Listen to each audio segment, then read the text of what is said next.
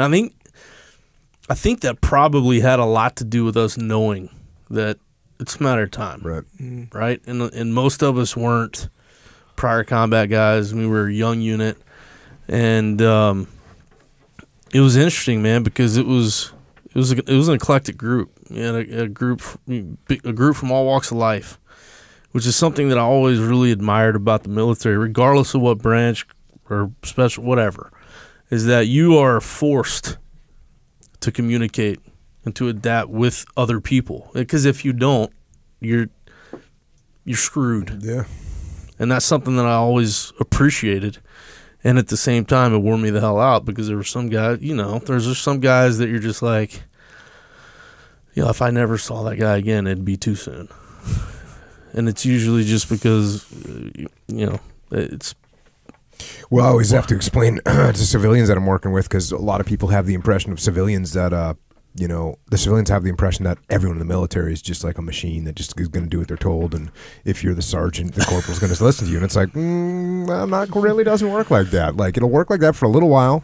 It'll work for, a little while. But over time, those young guys or the junior people, if you're not leading them correctly, you're not going to be able to get things done. Oh, it can turn into a shit show real quick. Real quick. Because you're also dealing with a bunch of dudes that feel like that are of the mindset. I can take on this world with one hand tied behind my back by myself. You're dealing with that. You know exactly what I'm talking about. Those alpha personalities are abundant. Yeah. And then you mix in a lot of testosterone and stupidity, and you have a very dangerous situation. Low IQ, high T count. We like it. That's basically what it is. It is. But now, did you guys do like so you're doing 1 weekend a month of drill, and then you do 2 weeks in the summertime, but then in 2003 you guys get called up, or 2004? I think we got the call in 2003, okay. I believe, if I'm not mistaken. I've been blown up since then and hitting the head a lot. So I don't know. I think we got the call in 2003 saying that we were going to be called at a certain time. And they gave you like a warning order, like, okay, it's coming. Pretty much. And then they said, okay, you're going to go do your workup in 29 Palms, California. Check. And so we get to 29 Palms, and I was like, I remember, man, getting off that bird, and I was just like, this place sucks.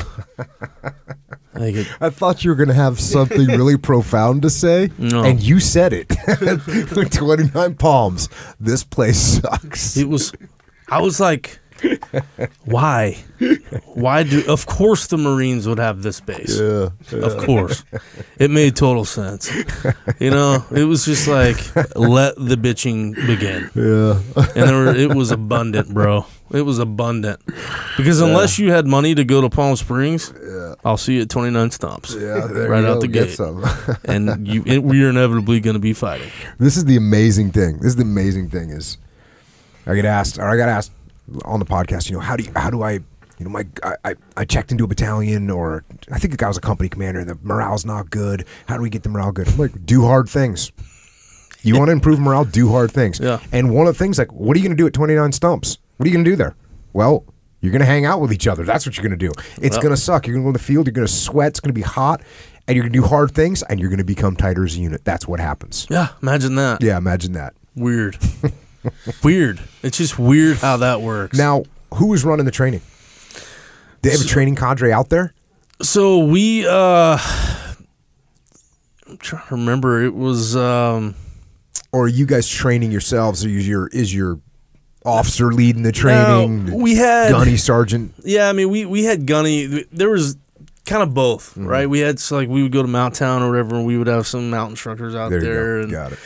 But it wasn't because a lot of guys were forward deployed. Yeah, we're gone, but we trained hard. Yeah. It was. You talk about training for the sake of muscle memory. Yeah, it was gnarly what we did, and it was like you said, we did a lot of hard things too, and we only got tighter and tighter, and tighter as a unit. But it was. I remember the first time we went out to do our first training evolution out at American Mines, and we humped out there, of course, because don't want to use the vehicles. And I remember we staged our gear, and my platoon sergeant drops his pack, and there's like a little rattlesnake den by where he dropped his pack. And so we had to go move, and then he goes to put his pack on to move, and there's a black scorpion on his pack, and I was like, this is awesome. Like, this is... And then we had a ton of bees that were after the water buffalo, the trailer, the big water trailers. Mm-hmm. And it was like, we can't... Yeah. It's just... Yeah. It's inevitable Marine Corps shit. Like, it's... The suck factor is going to be pegged the entire time. Yeah. And it was just, it's like this guy was just looking down on us, man, like, hey, you're going to earn it. Yeah. One day I'm going to have this team guy buddy of mine on. He's got a lot of rattlesnake stories from the desert, because rattlesnakes are very amusing, once you start catching them and putting them in people's vehicles and putting them in their backpack. Sure. Just stuff like that. Like, yeah, that's cool. I'm telling you right now, that's good stuff. Right someone would have gotten stabbed. I'm not kidding. Yeah, no, it's. And here's you want to see someone jump, though. Yeah, it does. But hey, they don't know that the fangs have been removed. Rip the fangs out with a Leatherman. Ask me how much I care. You're completely missing the point. It's the principle. Yeah. Snake season. Get some. Dude, it was some of the best. The dark greens do not like the little creatures and the creepy crawlies. And seeing some of the reactions of some of the dark greens was... What's the dark greens? They're to be politically correct, they're African American Marines. Oh, gotcha. Dark green Marines. Gotcha. Call them dark greens, and they know, and they call them so. It's accepted. Right. It doesn't bother them. Dark greens. They don't write their congressman. It's unbelievable the way that works. So it's and I got to see one. I just spoke at this deal a couple days ago. No, it was yesterday. And one of the Marines I served was there. It was dark green. And man, it was probably hadn't seen him in a decade. Mm-hmm. Didn't miss a beat. Mm-hmm. It was like seriously didn't miss a beat. And I'm like, man, that was God. Just imagine if mankind could have a taste of that. Just a taste. Mm-hmm. It would be. Imagine how much better the spinning ball of chaos would be. But it was awesome. It was just good to see him and to see the way that he changed. You just see the maturity over time, of how life it alters your course and alters your mindset because of the things you experience and you go through and how many times you're taught how human you are. It was cool. It was good for the soul, and yeah, it was just cool to see him and be able to embrace that dude. And I mean, that's my family. I don't give a shit what color his skin is. That dude's my blood. And that's just the way it is. It's the way it always will be.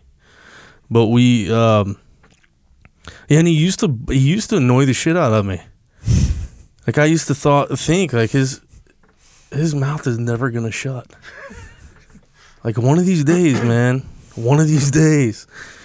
And, but it was so epic because it was like, that's my bro, and it was just awesome, man. It just goes to show you, like, we get these little reminders in life. If you just shut your mouth and listen, you get these little reminders of how worth it everything's been and what purpose everything has served.